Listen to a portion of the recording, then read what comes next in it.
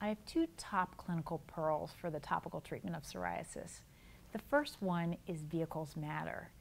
We choose a vehicle, first of all, because we want to make sure our patients are happy with it and it's cosmetically elegant.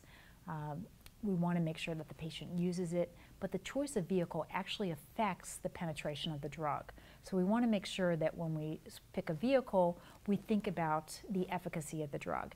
And fortunately, we have some newer vehicles that actually work quite well, enhance penetration, and actually enhance patient acceptance. So think about the newer vehicles like the foam formulations.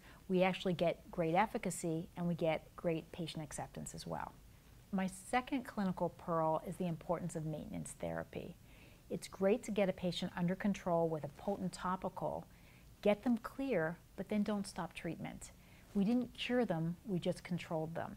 So if you treat patients with maintenance therapy maybe twice a week, we're able to maintain that remission for a much longer period of time than if we stop treatment altogether.